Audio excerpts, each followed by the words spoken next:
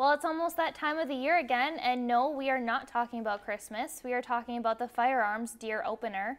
Many Minnesotans are doing their final preparations for this weekend's opener for this week's Northwoods adventure. Reporter Nick Ursini talked with DNR officials about everything from rules and regulations, CWD, and the tradition of deer hunting.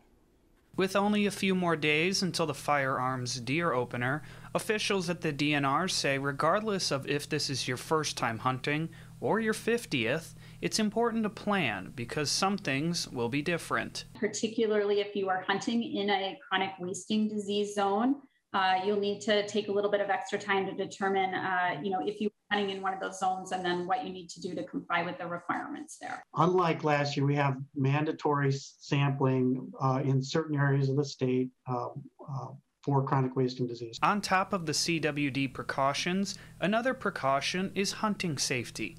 According to the DNR, there has not been a firearms fatality since 2018.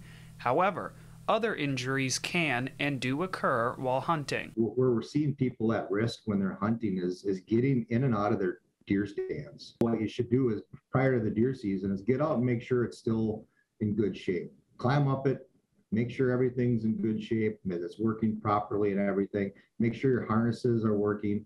If you do use a harness when you're in your deer stand, which you should.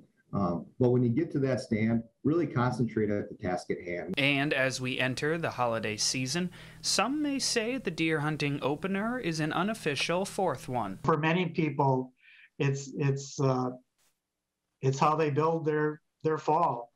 Many people own property to deer hunt, or they build a cabin or lease a shack, and they manage the forest or they manage their lands for deer. It's a place where generations of family come together. That one or two times a year they come to deer camp, and then they might not get together for Thanksgiving or Christmas. It is like another holiday in Minnesota. I think, the fall hunting seasons and deer hunting and the firearm season in particular really is a treasured annual tradition for many Minnesotans.